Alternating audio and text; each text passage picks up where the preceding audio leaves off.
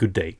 Today, I wanted to address a problem which affects both video and photography when using the Canon R7 together with the Canon 0.71x focal reducer.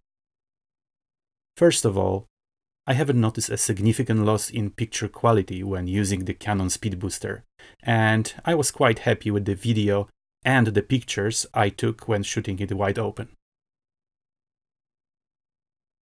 Unfortunately, as soon as you start using an aperture narrower than f4, a purple bluish circle blob starts to appear in the middle of the frame in both video and photography. Please have a look at the following samples.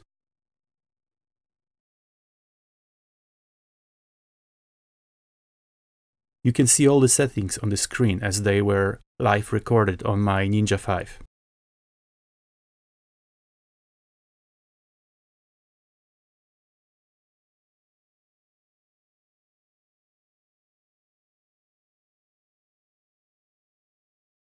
And there you have it.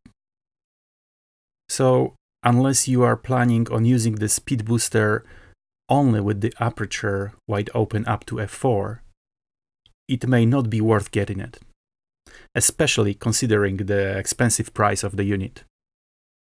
I have put a link to a folder with the raw files in the description below, so you can process them on your own computer and draw your own conclusions. By the way, the same problem affects Canon C70 in video.